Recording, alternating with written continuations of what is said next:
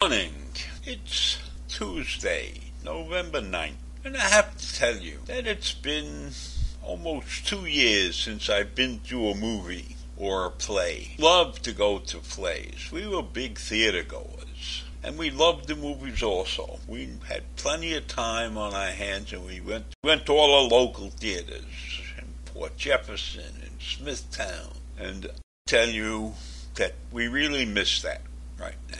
But we never went to these concerts. And I want to talk about this concert in Houston, where 8 people died and 17 others were taken to the hospitals. And I don't know how many other people were injured. But when I saw the pictures of these people packed in behind a barricade, and I don't know how much room and how large that space was, certainly didn't seem like there was enough room for those 50,000 people. And when the performer, Travis Scott, comes on the stage and there's a surge, these people move closer to see him or hear him. It's crazy. Why were they there in the first place? The guy's standing on a stage, you can't get close to him no matter what happens. Anyhow, they surge and the people get crushed. And the ugly part about this whole thing is when you're looking at the pictures of people trying to pull people free from the barricade, you can't believe it.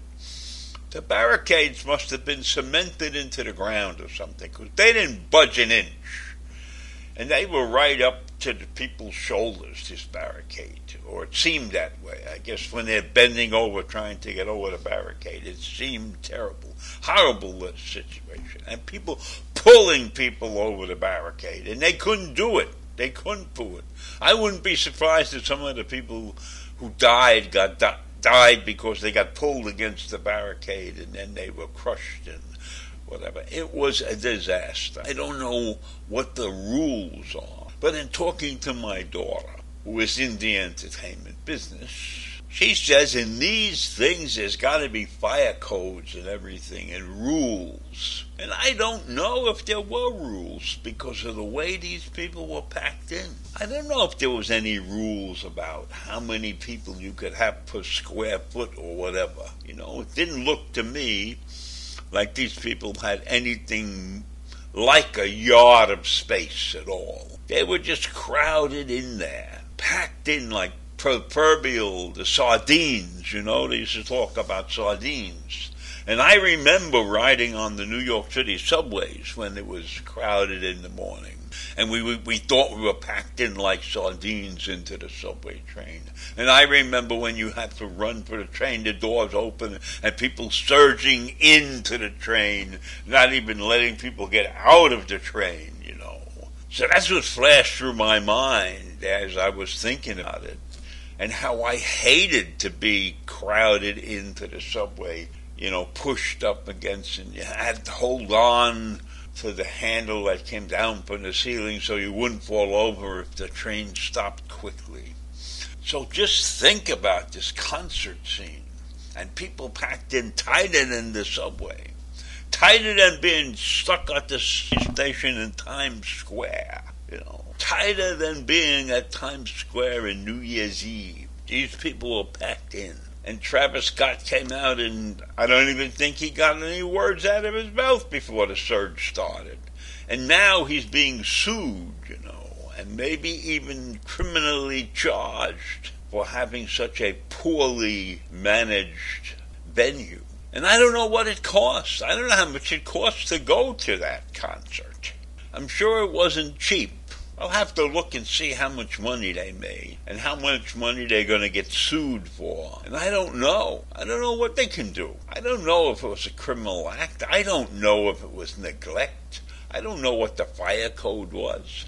I just know it was horrible. And this should be an example of what happens in this country. And maybe this is because of the pandemic they were all there, but I don't think so. I think in terms of these concerts, people go bonkers.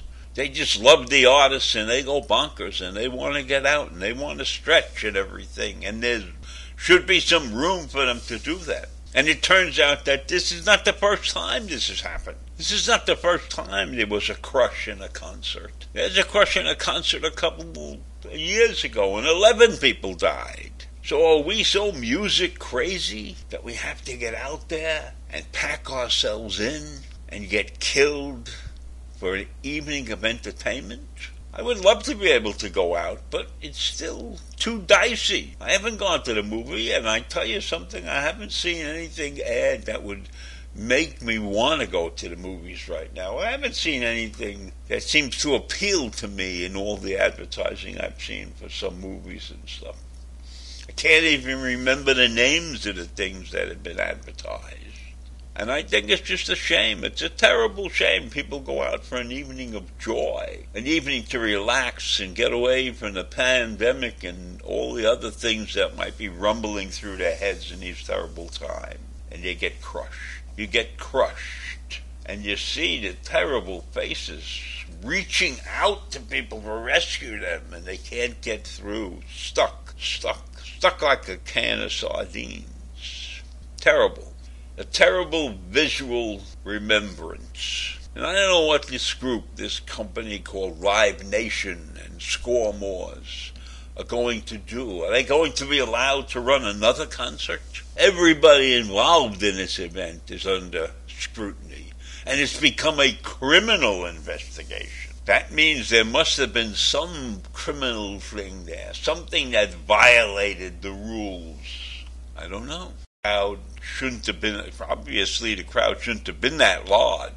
So I don't know, and Travis Scott is saying he's devastated. Well, he should apologize and everything, but I don't know that helps when a loved one dies. So that's what I have to say this morning.